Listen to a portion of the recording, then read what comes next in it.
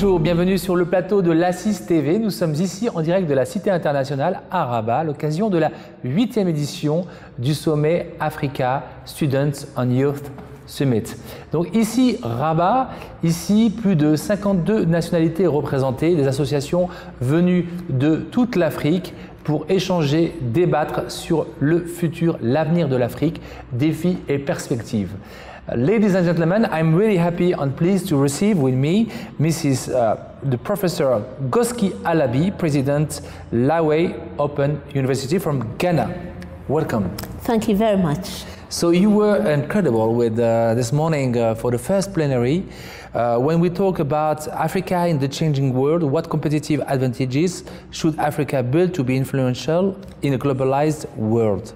So you were really engaged because this question is one of the main focus here in the Youth Africa Summit. What do you think about the situation in Africa, about the thematic? Well, thank you very much. I think that Africa is a great continent. It has very unique potentials and very unique problems. Now, we cannot solve the African problems with solutions that had been created by other people. And this is exactly what I believe we've been trying to do in the past. Africa needs to create its own solutions using the potentials that it has. And what are the potentials? Because I feel that Africa has lived with both its potential and its problems for a very long time. So it means that there is something that we may not be doing right. In fact, there is something that we are not doing right. And what is that thing? I feel that, first of all, it has to do with the African mindset. The mindset that solutions created by other continents are probably better than our own solutions. But we are aware that true development started in Africa. University education started in Africa. Morocco, Egypt leading the way. What happened? Why is it that these great achievements could not be drummed up, but others have gotten the light? So it means that Africa has a lot of unique things which we can do.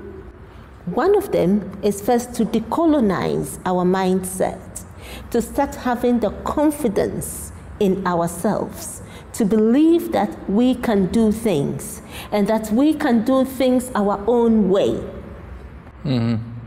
But Professor Goski Alabi, we were talking about decolonizing the mindset to think with African solution and to create a new change, new paradigms. But we have also some paradigms that is the language, because we have three languages in Africa. Language is English, French, Portuguese, was the colony before. Do you think that it's all about education, or maybe can we change things with another way? It is not only about education, but it is also about our attitudes. We need to change things in a certain way. And in what ways can we change things?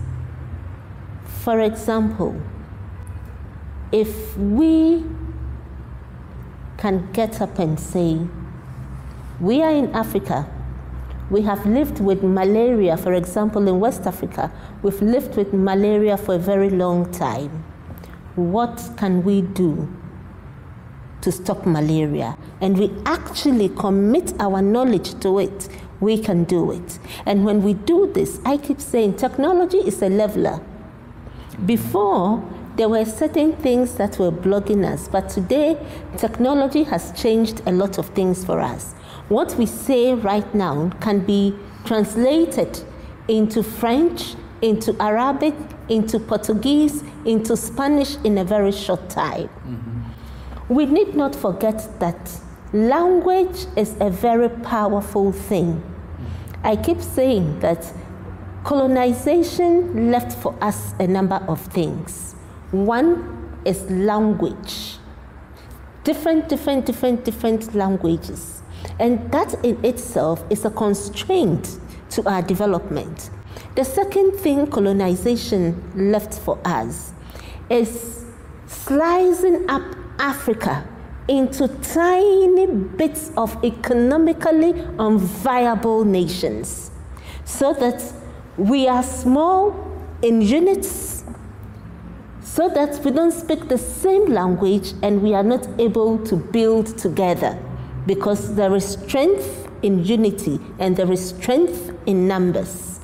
Now compare this. The third thing I'll talk about is colonization left for us a different form of governance system. It told us that our traditional governance system cannot work for us. So we needed to take on another form of governance system. As to whether that kind of governance system that is being prescribed for Africa is working for Africa, or Africa needs to develop its own governance system, it's a different thing altogether, which the African people need to recognize and come together and define one for themselves. But let me give you this example. Why is America so powerful? America is so powerful because it is one continent, which is seen as a country. They speak the same language. You don't need a visa or a passport to move from one state of America to the other. And when you move from one state to the other, you don't need to speak a different language. These are the things that had made America so powerful. America decided to define its own system of governance, a system of democracy, quite different from what is practiced in Europe. And it's working for it. That's true. So why can't we also look at not only our education, but the language factor? And this is why when our forefathers were, or previous leaders, Nkrumah, Sukuturi, all those people you mentioned today, when they were thinking about the unity of Africa, they thought about what should be the common language. Professor Goski Alabi, tell us more about Laweh Open University. I heard the concept is original first, and is very accessible. Yes, that is true. So Laweh Open University College is the first accredited open university in Ghana, and it is the second in West Africa. But the way we do our things is quite different. So it is open, which means that anybody at all who is willing and capable of having university education can come. It is unique because it's very affordable.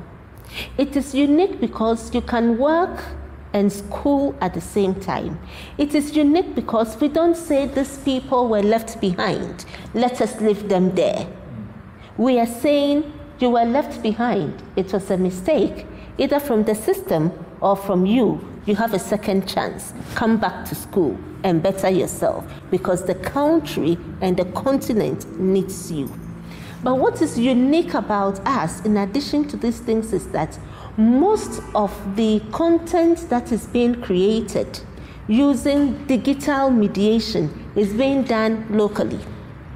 So we have created a library of 30,000 ebooks, which can be accessed from anywhere in the world. And this were done by young boys in the university and girls. So these are some of the things we teach through technology. You don't need to be physically present all the time. We teach also by videos, by games, by simulations. And we are able to take content from anywhere in the world and add to what we create ourselves, so that we opening up our students to the global environment. The philosophy is that they should be able to think global Think digital, but act locally to solve problems within our environment. So this is the uniqueness about Laweh Open University College. Professor Goski Alabi, it was a big pleasure to receive you. Thank you very much. Donc, Professor Goski Alabi, President of Laweh Open University. I hope that you will enjoy your time during those 3 days at Africa Youth and Summit and Youth and Student Summit here in Morocco. This is not your first time. This is my first time. Your first time. And so let please me take the opportunity take the to time. thank you. You're welcome. It's been wonderful. You have a pleasant country and very pleasant people. Thank you very Pleasure. much. You are at home. Thank we you. are all Africans. Yes.